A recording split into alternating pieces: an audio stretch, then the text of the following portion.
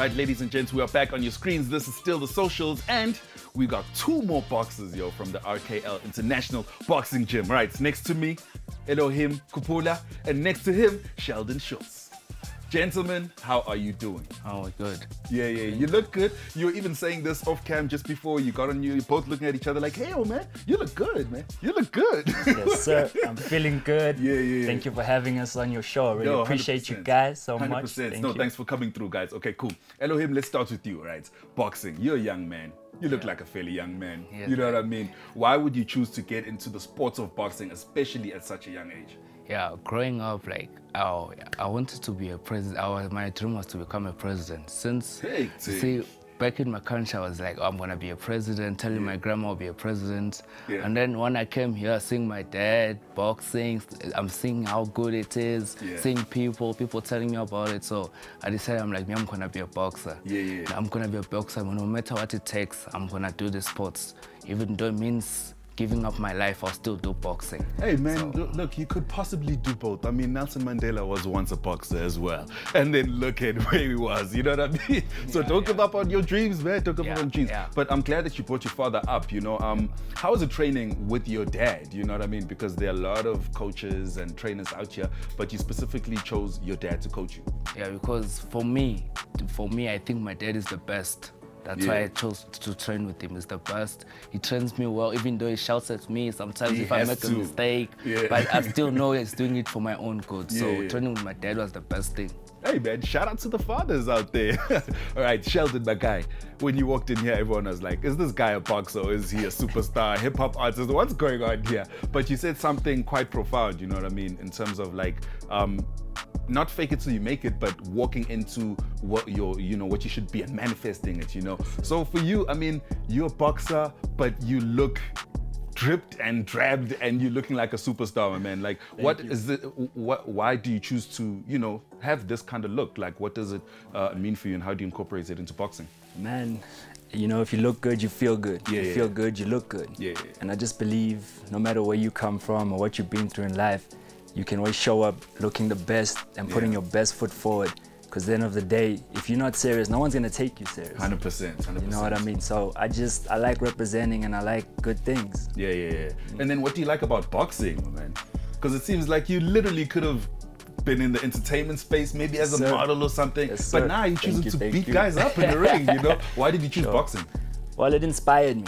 Coming from where I came from, like, there was no way out but either the thug life, and when I got into boxing, it showed me how serious it is. Like, you can't be out here playing around and messing up with the people and doing funny things. And just like seeing the inspiration, like I remember watching Muhammad Ali and I was like, I want that. I want people to look at me and be inspired and have this dream, and like, no matter who you are, you can achieve it. No matter against the odds stacked against you, like, you're gonna get up and you're gonna show up. And every day I'm still like surprised that I'm living my dream and I'm making it. So if I can do it, anyone can do it. And boxing's out here showing you that life can change and life's a battle, but you got to be brave enough to step in the ring and just face it. Hey man, you also got to be fit for that, because we were talking about this earlier. Man, boxing can take its toll on you. That's for real. I know I was holding the championship earlier, but woo! You know, but I actually want to ask the both of you guys this question. You know, like I said, boxing can take its toll on you and there's a lot of sacrifices you have to make. So when it comes to, let me start with you, Elohim. You're a young guy, bro. You know what I mean? I'm assuming, and I think it's safe to say that a lot of your social life is also taken away. You know what I mean? How do you now balance, you know, having to be in the gym and training, but also having somewhat of a social life and a personal life? Well, for me, like, I manage it because sometimes I'll be on my phone and then my dad will be telling me, oh, you're lazy, you don't train, stuff like that. Must shout at you, get off that phone, Elohim. so I was like, let me take a decision. Even though I don't go to the gym on school days, let me just go at least train myself, jogging every day at 5, working out Saturday, I'm at the gym, sparring people. Even though my stamina wasn't good, but now I feel like I'm ready. I'm ready. Next year, I'm coming. Hi Elohim, you're a much bigger man than me. Waking up at 5 a.m. to go jogging. Whoa. And then for you, Sheldon, I mean, like you said, like you're in the streets. You literally look like you're in the streets, type of thing, you know. But what kind of sacrifices did you have to make to you know move forward in the boxing world? A lot. Everything has to change from your circle, from your mentality, from what you're eating. Everything has to change, because if you're not dedicated, like, I know it's a sport, but we're not playing. You can't play fighting. Oh yeah. You know, you get punched in the eye. That hurts. It's real. It does. So you gotta be fit. You gotta show up, and you gotta always be in the gym, because they can call you in 2 weeks, 3 days.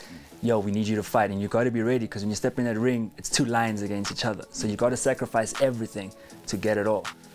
But why through boxing? What are you trying to achieve with boxing? I want to achieve that platform so that I can inspire people, so that I can show people that no matter where you are in life, you can change. That from boxing, because when boxing's done, I will do something else. I'll be either running my own gym or modeling, or hopefully if I still look good, either acting or rapping or whatever, but there's something to be done. But it just shows you that you can do it as long as you have people that believe in you. This is the platform. This is where it starts. Yeah, 100%. Right, the multi-talented.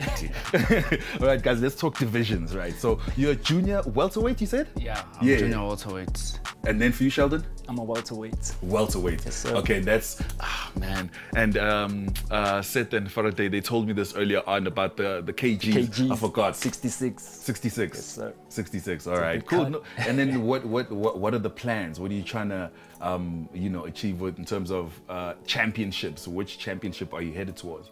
I can say all of them. Ha! All of them. There we go. There we go. His father taught him well. And for you, Sheldon, you were telling us earlier on off cam that, you know, next year the championship is happening. Yes, it's happening. It's happening. I want that IBO. I want whatever title that comes in my way, I'm going to take it. Yeah. But next year's big things. We're putting RKL on the map, international, for a reason, because we're going international. Yeah. We got big team, people with us. We got a lot of love, and we got God, the most important. Yeah. And next year's big things happening, but it's been starting. You just haven't seen it. It's been happening. Yeah, that's cool, man. And I'm glad you brought RKL up, you know, because for you, Elohim, okay, cool, that's dad. You know what I mean? Yes. But for you, Sheldon, because just the energy that I'm getting from all of you guys is like a family. You guys are together and you support each other. How did you even come across RKL and stay there? Oh man, funny enough, when I just started my boxing career, I was with a different coach, and that time Raymond was training there. Yeah. And we were busy sparring, and he was beating the living out of me, you know, there was blood everywhere. And after he came to me and he was like, you're gonna be a champ. You just need to have your heart and just stay dedicated, because you're strong, man. Strong. And then a few years later he called me and he was like, I got a fight for you. Hectic. Are you interested? I'm like, I'll fight anyone, coach. And then just getting back together, like seeing like the person he is, like the God-loving person he is, and just like the good heart he has. We just connected, and the team, like the way it's so hard and the way we push each other, like it's really tough. But when you're in a tough situation and you fight, it's so easy, because you've been through so much pain and hardship inside the gym. But it's good when there's people coming up to you and like saying, listen, I got your back, I'm gonna help you, I'm gonna get you money to get to transport to the gym, and I'm gonna get you money for food and everything. And those elements help, because a lot of people just see us enter the ring and fight, but they don't see what it takes, like you said, sacrifice. 100%, you know. Hey man, looking forward to what you guys are going to be up to, and you know, the heights you're going to reach. I think it's absolutely incredible. Like I said just now, literally the energy is incredible between you RKL guys, you know. So I wish you guys all the best. You know, unfortunately we don't have all day, you know, and we have reached the end of the show. Wish we could chill and chat all day, but unfortunately we can't. But before I let you guys go, Elohim, you're telling me I'm not a social media guy. I'm not doing that. So you're not on any social media platform? Only TikTok. Only TikTok? Hey, aren't you busy TikToking, dancing? Is that part of your training? Is that what is TikTok? Is that part of your training, my guy? Yes. Alright, okay, cool. On TikTok, where can people get a hold of you on TikTok? You must just write AKA Elohim. Don't find me. Yeah, AKA Elohim. Don't find me. Alright, cool. AKA Elohim on TikTok. And then Sheldon, where can people get you on social media? You can get me on Instagram, Sheldon_boxing. Hit me up if you need to know anything about training or you just need to talk. I'm here for you guys. 100%, 100%. Yo, shout out to you guys. And also just a big special mention to Raymond, you know what I mean, for bringing the guys together and actually, you know, giving a platform for people to make something out of themselves and, you know, move forward in life. So big shout out to Raymond and RKL International boxing gym. All right. Otherwise, guys, we've reached the end of it. This is the socials. Speaking of the socials, we are also on social media. You can catch us at the socials _SportsConnect, Twitter, Facebook, Instagram. We're not TikToking like Elohim, unfortunately, but we are at on the social media streets in that way. Otherwise, until next week, from myself, Elohim, Sheldon, Faraday, Olis over there, Raymond, and the whole socials and Sports Connect team, we'll see you next week. We're out.